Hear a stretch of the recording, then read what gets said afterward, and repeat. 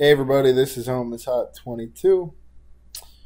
I'm a bit tired at the moment. This is fairly marginal. Just the button ends up being a weaker player. It's very close though, using a like 2.25 sizing.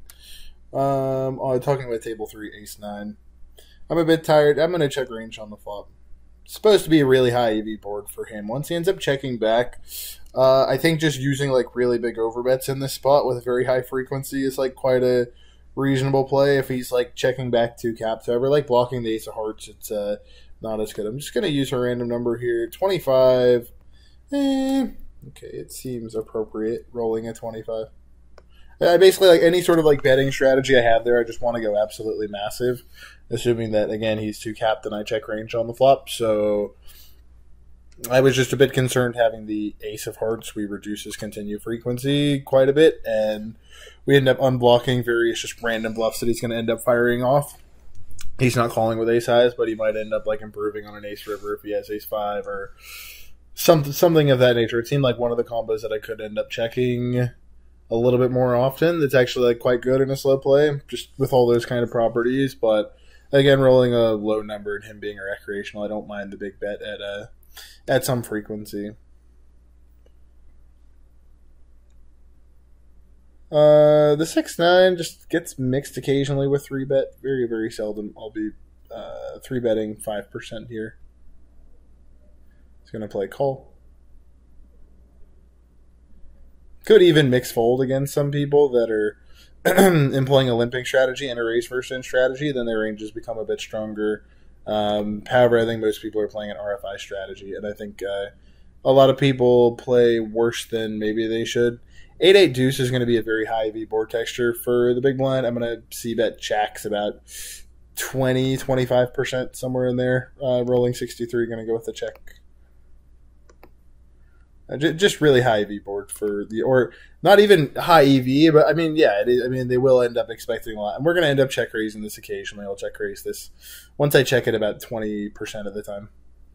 Rolling 14, we're going to go with the check raise. We're only using half pot raises. Now you guys can actually see my RNG, I hope. So you guys don't know, I mean, maybe like, some people have like told me, oh, you're lying. You're just like doing whatever action you want. Actually, I'm not. I just try to play good strategies. Someone told me, oh, you're lying. You're just doing whatever. You're full of shit. Definitely not the case. I don't really think there's much point to that. If I was doing something for exploitative reasons, which occasionally I don't even roll, I just think like someone is overdoing this or overdoing that, or their range just really fucks. I'm going to take action X, then I take action X. And we're not necessarily like I'm not trying to play at equilibrium. I'm trying to play good strategies against what I think they're doing. Good balanced strategies against what I think they're doing. It's not like, oh, I'm bluffing 100% here or there. But if I think maybe they're too weak in some note, I'll just bluff more often and I'll go more thinly. This sort of thing, these kind of adjustments, just gain a bit more EV with my entire range. I don't think the approach of just, oh, let's bluff everything here because they're weak makes a whole lot of sense once you're playing opposition that it ends up being a bit stronger. I mean, every single player is different, especially on the American sites where, in general, people are going to play a lot worse on average relative to maybe like some of the sites like Party Poker or Poker Stars or just tough games like that, basically.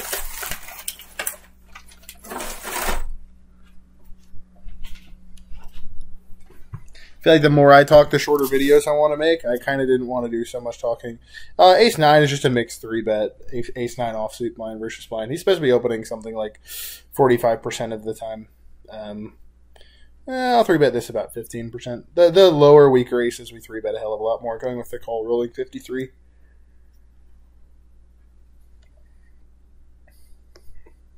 It's very high EV board texture for him. However, we do end up having some straights, and we do end up getting to raise at some frequency. Just not having a heart here. Also, versus the sizing, we might have 0 raises. The thing is, he's supposed to be opening over 500 combos, and Ace-King only makes up for 16 combos when we have a bunch of King-9 and 8-9. So I wonder if like those leverage effects are like so strong that we don't develop any sort of raising range. Certainly against like a smaller bet size, I think we should develop some raises. I'm going to elect to not have any raises with ace-9 without a heart, though. So I do think it's one of our like go-to hands to raise at some frequency with a heart. Turn once we end up calling. I think this can just play a fairly high frequency check. We've got like loads of weaker hard draws. Some of them. I also think that like in this note, he's supposed to play check raise on the turn at some frequency. Not very often though. Keep in mind, I think once he ends up betting huge, the turn check raise frequency gets reduced for out of position.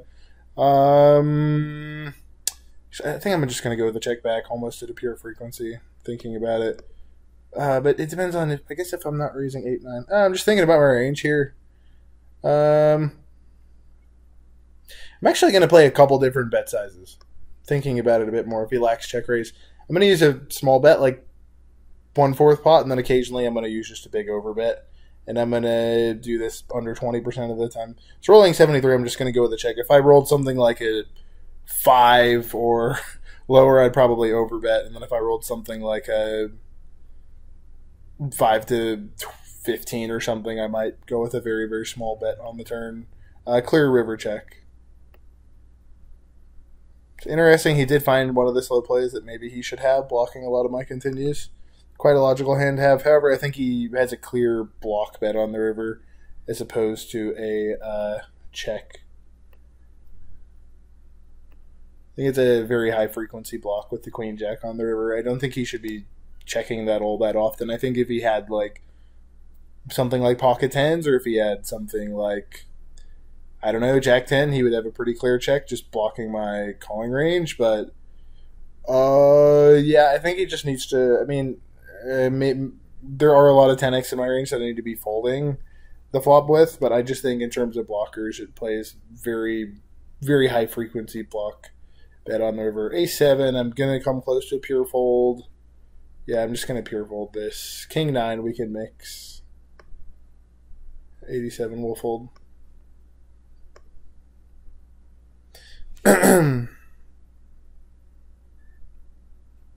Yeah, I'm trying to think of a note to take on him.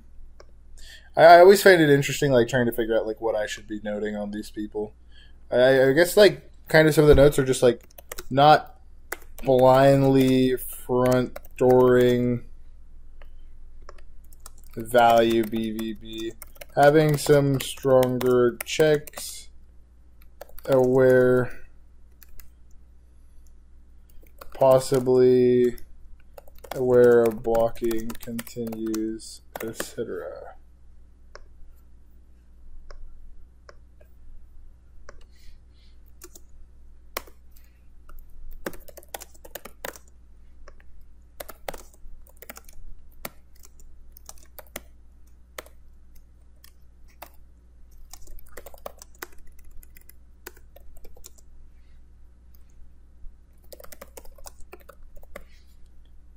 So just like trying to get some ideas as to like how these people construct their ranges is pretty good. A lot of people are not doing a lot of mixing, and they'll just be fairly consistent with how they like to play their ranges. We'll 3-bet this 15% of the time. Seems fine. Rolling 27, going with the call. Really, we're supposed to be like folding some of the weaker queens here pre-flop. Queen 6 is like very cuspy. However, again, I defend a bit wider. Ace 5 suited specifically, we can end up going with a 4-bet with this combo. 4-bet this about half of the time. Yep, 45.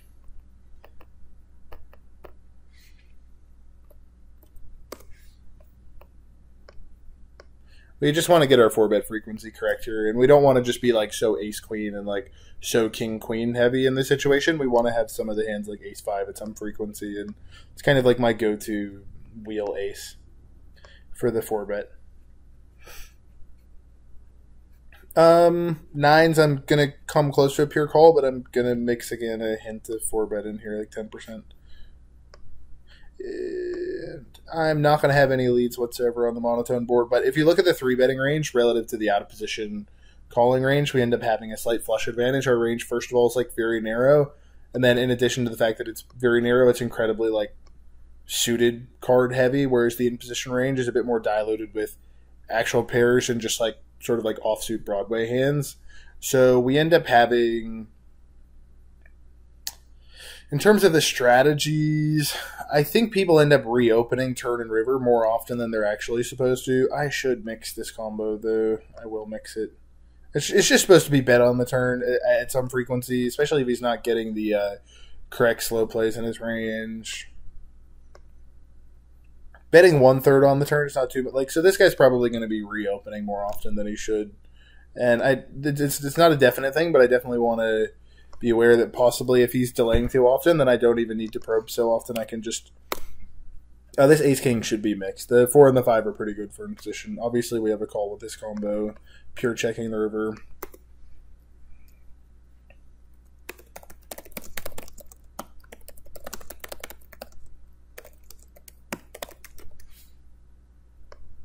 River, we will have some frequency of flush here, but not very often. Most of them are just going to be racing. And obviously, we just have a clear shove here.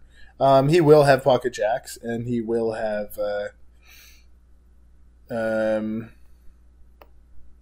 some slow played flushes, specifically like ace king, ace queen of spades. That's fine. He can have those.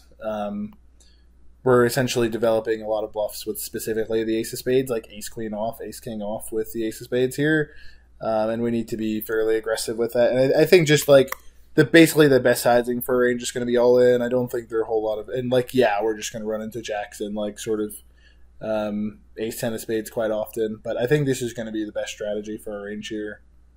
Now we could argue, are we ever calling here? He looks strong, blah blah blah.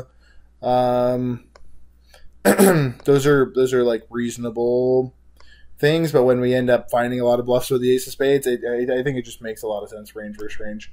That might be a bot if this guy... It's a very interesting play. I would not be surprised if we found that guy was a bot. Now that probably sounds ridiculous, but the thing is I've just like played against a lot of bots for a long time, and like I find that a lot of the American regulars are not particularly good, and they're not so balanced in these situations. You definitely could just be a strong player. I'm 55. We're just going to jam this. It's pretty hard to find enough bluffs here. It's not like we're continuing a 6 too often on the turn. And it's not like he's going to be betting with like 5-6 of hearts and stuff. But still, it's just high EV spot to be jamming. He just needs to be calling basically some sets and some straights at some frequency. Yeah, that's a mixed strategy hand on the river.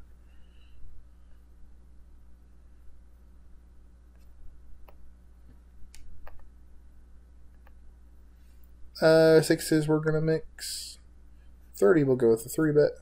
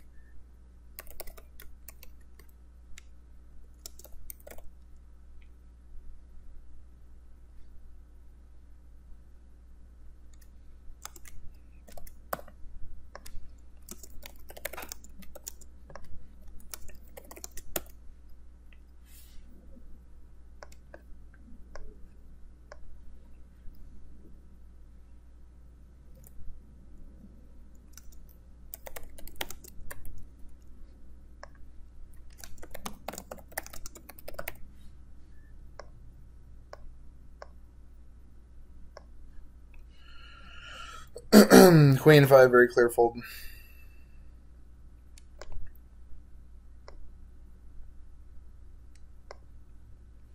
9-7, we're gonna fold 100%.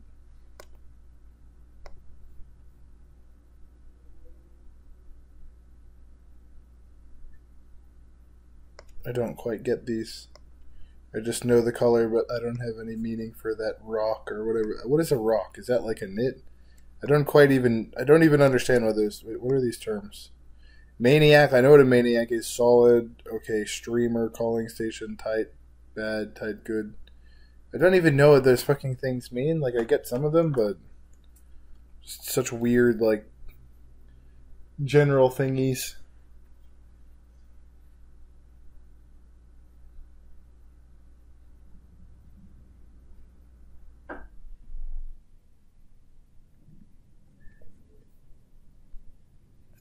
Okay.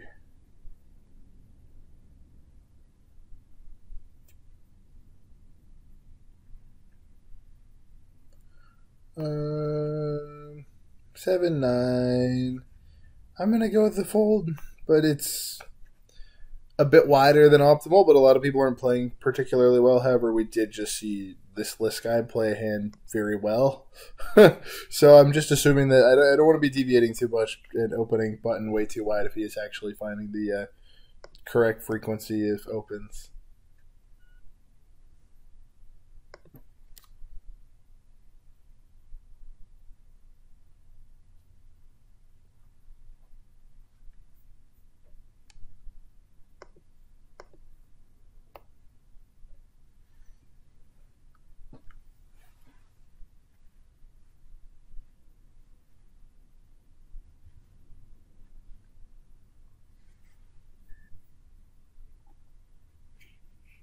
Just mix strategy 3-bet and call.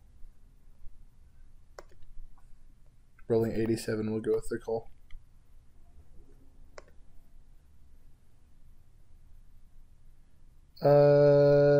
I think we just pure check raise this.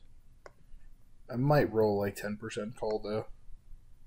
Okay, 100 we're actually going to go with the call. This is literally the 10% that we were talking about. I'm almost never going with call there, though.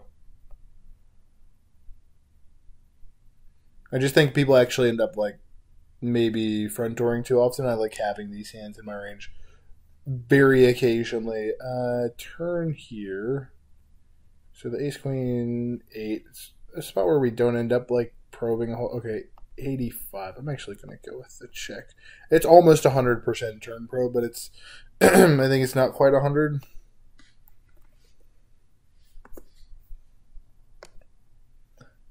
26, I think we just pure check raise 8s here. Something like that. I don't think we go too big. And turn, I think this is almost a pure check raise.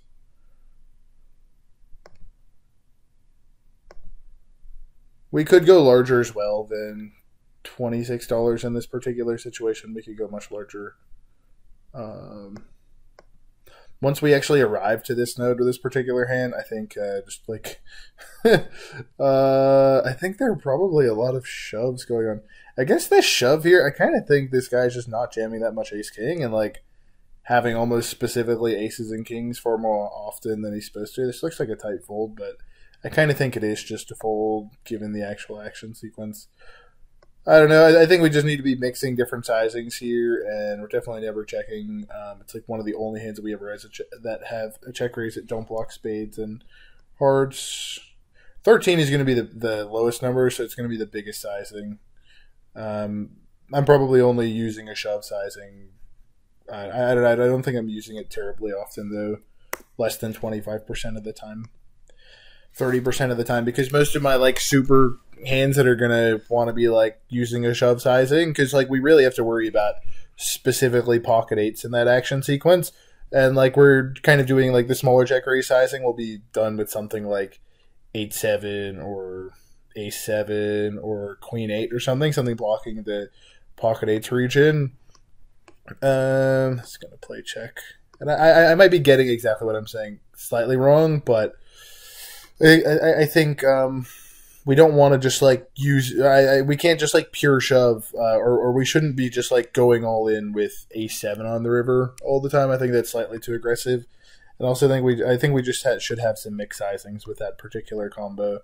56 on the river. We just need to defend this sometimes, obviously. It seems like mostly he'll just have value though in terms of where we are in our range. Our 10 blocker is actually quite... Oh, yeah, our 10 blocker is pretty bad here. I'm going to call this just 20% and probably call a bit more often with better blockers. Yeah, we're just going to fold. 10 blockers, pretty bad. But we're supposed to be calling that river a hell of a lot. I'm just like slightly inclined to think that the guy, and yeah, by the way, at equilibrium, we're supposed to call a lot more than 20% with that combo. But I'm slightly inclined to believe that he's just going to be there with a bit too much, specifically King X. And yeah, I'm slightly afraid of that. Mixing the 7-2, rolling 80 die, going with the check back.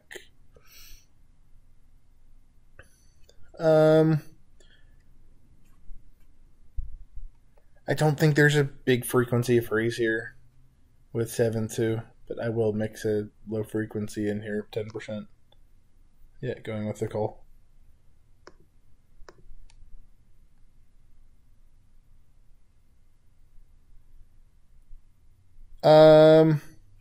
So List, I think, is a guy that ends up probably playing a pretty good strategy where he's not having so many check raises, but he can end up checking like some stronger hands that give me less incentive to use really big sizes with my range.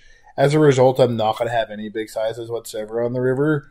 Given that I think he's a bit more balanced, I want to pick a sizing that I can just bet with like Jack X. And yeah, better.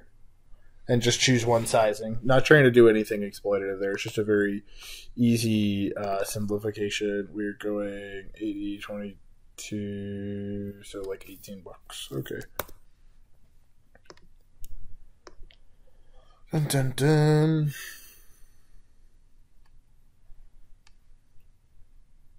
Ace Queen. King 9. Just gonna go with the open. It's fine.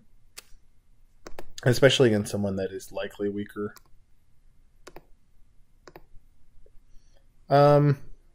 Pretty standard 4-bet call here with the Ace Queen. Shove also works. Pure check with this combo. It's actually a bit aggressive. I shouldn't say like it's a obvious pure get in. I've like played slightly more aggressive strategies in these spots. I'm actually going to mix. Okay, 5 is going to be shove for me.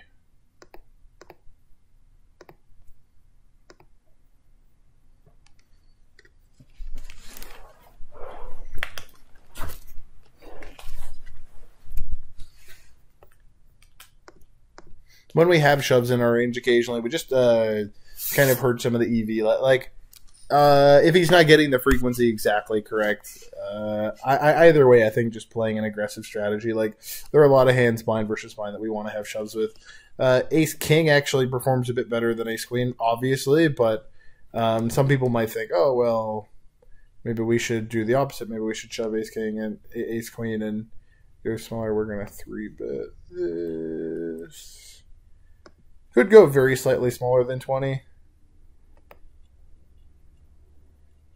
Versus Jimmy, I'm almost tempted to check back.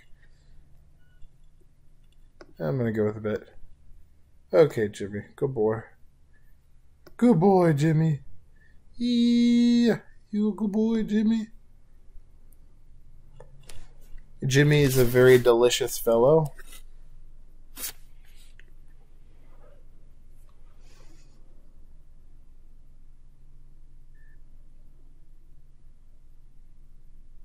Nine 10 very clear open, especially with a weaker small blind.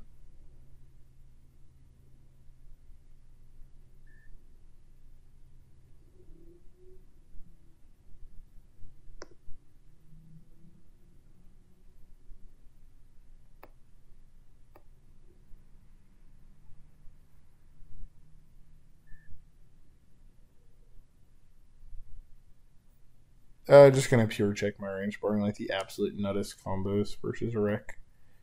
This texture, and I'm gonna end up using a pretty high frequency delay for small. Also could check as well.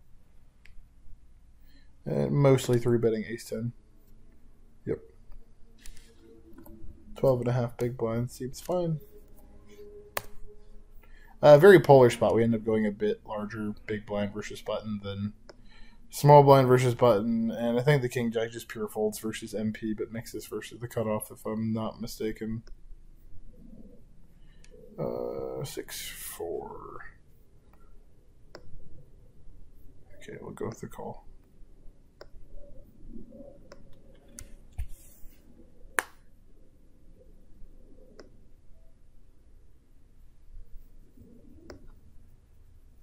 This list guy, I hate to say, like, oh, maybe someone's a bot. Like, that's, like, crazy talk. But when I was playing on Party and there were, like, so many bots, and it was just, like, dead clear who the bots were. You have to be, like, okay, if he was on Stars or something, I would definitely not say, oh, bot. I would say, okay, he's a good player, probably. He's aware of his own range. But there are just so few Americans that are good players, and it's, like, so hard to find someone that's playing...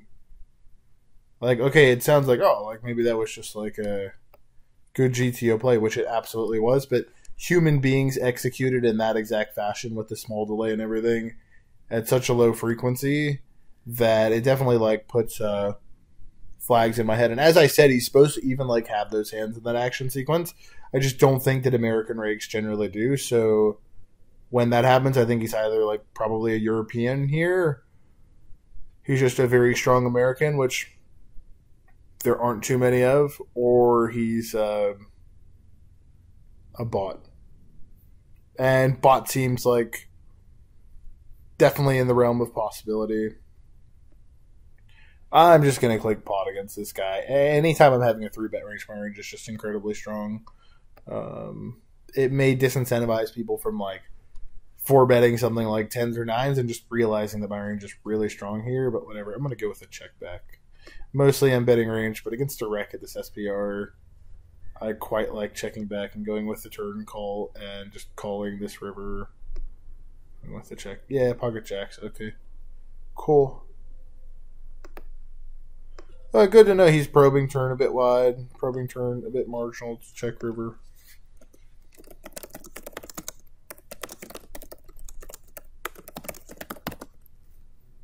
I don't remember how many big blinds it was. 60 BB. Not 4-bet, betting all in with jack button versus BB. And fold this, open this, open this. Oh, don't fold the king 10. God damn it. Piece of shit.